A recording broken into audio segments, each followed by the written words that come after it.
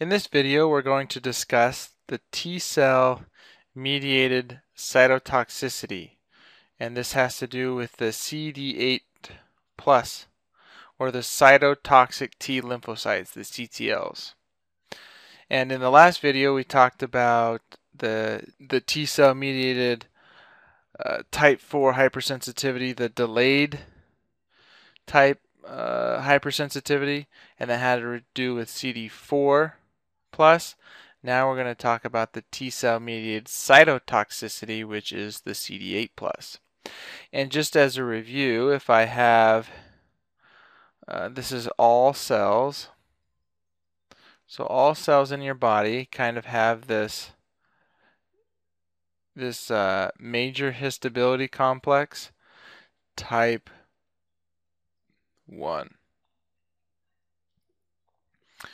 This is in all cells of your body, and in the previous case, in the last video, we talked about the delayed type hypersensitivity, and that had to deal with major histability complex type 2. So the major histability complex type 2 corresponds with the CD4 plus. The major histability complex type 1 corresponds to the CD8 plus. So this is kind of like a picture that that kind of describes the process. And I got this picture from Robbins' Basic Pathology, 8th edition. And what happens here is these are CD8 plus, and they have a molecule that kind of sticks out like this and will bind to this portion here. This molecule is called the CD8 protein or molecule that kind of sticks off of this T cell. So that's why it's a plus, because it has the CD8 molecule, where the CD4 has just the CD4 molecule that's in place of the CD8 molecule on the CD4 plus T cells. So the CD8 plus T cell, what happens is that on all cells of your body, it will communicate with only this major histability complex type 1. And so what happens in this case is it's pretty simple that, this, let's say this, well, let me make it orange here to make the colors match up. But let's say there's an antigen of some sort, and what happens normally is the antigen is a virus, some kind of part of a virus, or some kind of tumor marker. And so these CD8 plus, or these cytotoxic T lymphocytes, they play a critical role in resistance to virus infections and some tumors. And because they are on all cells of your body, these CD8 plus T cells will constantly be checking out all the cells, and if there's some kind of virus or some kind of tumor part here, I'm going to talk normal here. This is the normal pattern, and then we're going to talk about how it goes wrong. But this will kind of come up through the membrane, and it will kind of sit right here on this major histability. So this is major histability complex type 1. And once it sits up here, these cytotoxic T cells, they recognize this to be foreign, not self, and then what they do is they turn into this killer cell. They personally will kill this cell. So let me make this blue here. They will kill this cell. Kill. They personally will kill this cell. How they do that is through the porphyrin and granzyme system. And what that does is this porphyrin, let's make this porphyrin yellow. What the porphyrin does is these cytotoxic T cells, then what they'll do is they'll make a little kind of hole through these porphyrin molecules that will make like a hole inside, kind of like complement, but they'll make hole, and then these granulozymes will go inside the cell. Let's do this in this color.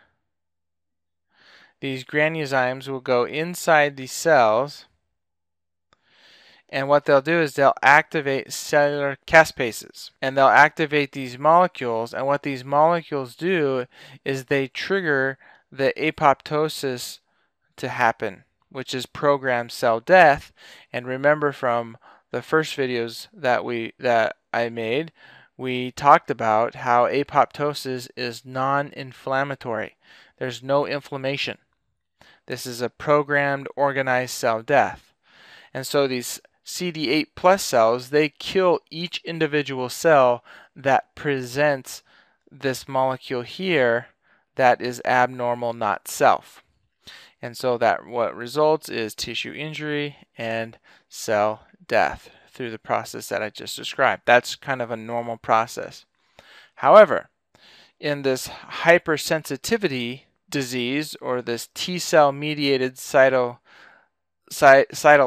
or this T-cell-mediated cytotoxicity, this part 2 of the type 4 hypersensitivity diseases, is the CD8 cells, they just kill these cells because of this antigen that is triggered.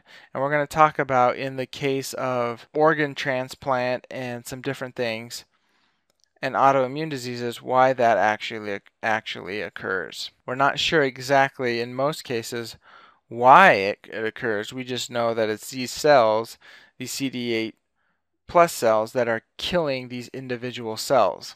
And here are some examples. We have type 1 diabetes, and what happens is that the antigens of the pancreas islet beta cells, these get targeted for killing, and so the pancreas undergoes apoptosis, and you get chronic inflammation of the islet cells, you get destruction of these beta cells, and ultimately you have diabetes. In multiple sclerosis, you have the protein antigens in the CNS myelin that are triggered. These proteins in the CNS myelin, they become antigens and trigger this immune response. So you get demyelination in the central nervous system with perivascular inflammation, which results in paralysis and ocular lesions. Like, Robbins, or Kumar, the author of Robbins' Basic Pathology, suggests that it's an unknown antigen, but we know that it's in the joint synovium, and some speculate it's type 2 collagen, others say some kind of antibody, but you get chronic arthritis with inflammation and destruction of articular cartilage and the bones. And in the case of peripheral neuropathy and Guillain-Barré syndrome, it's these nerve myelin, of the peripheral nerve myelin, these proteins, they become antigens, and you get neuritis and inflammation of the nerve, and you get some paralysis. And we kind of talked about this a little bit last time, but you have inflammatory bowel disease, which is Crohn's disease. It's some unknown antigen, maybe be derived from the microbes that live inside our gut. But you get chronic inflammation of the ileum and colon, and you get those granulomas that we talked about, and you have fibrosis and a stricture. The last one is also, actually these two last ones are examples of the first type, the delayed type hypersensitivity, and you get contact dermatitis. You get poison ivy or poison oak, and what happens is that you get CD4 cells going up there and wreaking havoc on the epidermis, and that causes pus. These little pustules, you get inflammation of the dermis with itching. It's usually short-lived, but it may be chronic with persistent exposure to poison ivy or poison oak, or any environmental chemicals that cause contact dermatitis. So hopefully we understand that the type 2, the T-cell involving the CD8 plus T cell. It's more basic, more simple than the one that we talked about earlier, which is the delayed type hypersensitivity, the DTH with the CD4 plus T cells. And that's it for the hypersensitivities diseases, and then the next video we'll talk about autoimmune diseases, and we'll go into some transplant rejection stuff. We'll see you in the next video.